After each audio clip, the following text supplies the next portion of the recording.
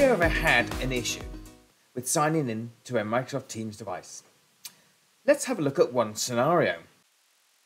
So here we have our Microsoft Teams panel outside our room, and we're going to sign in. I have the account credentials so we can sign in on the device itself. And we simply click on sign in on this device. And let's get our account credentials that have been provisioned ready for us. And now it's going to check compliance policies, enrollment policies, etc. And now it wants our password. And it's checking to make sure we have enrollment policies, etc. in place. Permission access, compliance policies. All Microsoft Teams rooms on Android devices basically do these checks upon sign-in. So, verifying a few things. So it's all looking good so far. And we're now signing in. But now it's asking which organization to select. So we have Contoso, and we select that. And we don't get anywhere. We've got the option to sign out in the top right, or we can go back to our beginning. So, what might this issue be?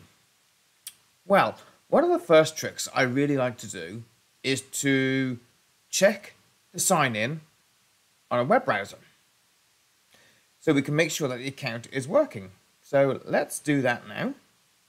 So here we have my browser, private browser with the account, Adams, and we put in our password.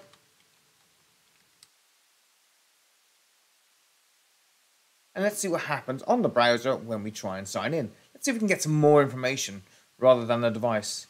See? You're missing out. Ask your admin to enable Microsoft Teams for Contoso. Now, we don't see that message on the pad. We just get select an organization. It knows we can't sign in with Microsoft Teams.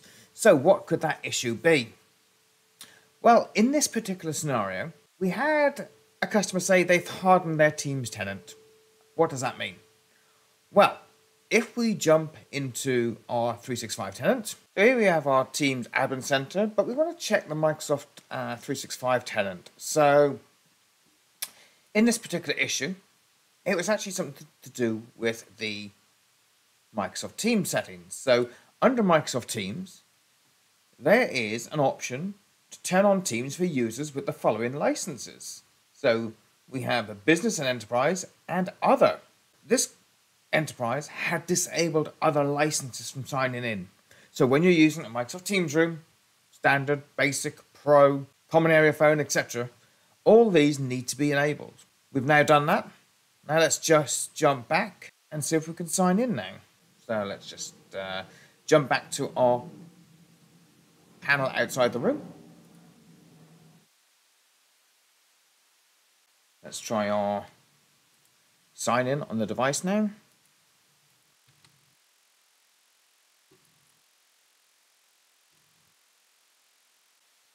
And there we have it. We've now signed in. So that license has taken place, that we're allowed to sign in with other licenses on our devices. So a very simple little trick if you're having trouble signing in. Now I guess if we dived into the Azure logs, sign-in logs, we could see what was happening on there. So let's just jump into the logs and see what we can see. So here's our Microsoft Azure, and let's look at our Active Directory, and let's find the user so we can filter it down quickly. Adams. And then we can look at the sign-in logs. Now this is showing nothing out of errors, so let's just look at the audit logs. And here we go. Look. We can see that it's attempted to register the device. So as we can see here, everything looks good in these audit logs as well. So this is a really tricky one to try and find. Trying to understand why devices aren't signing in when the license isn't being applied or not being adhered to. It's got a permission that's blocked. So just a handy little one to look out for. So when you are looking for those errors in your sign-in issues, it can be tricky.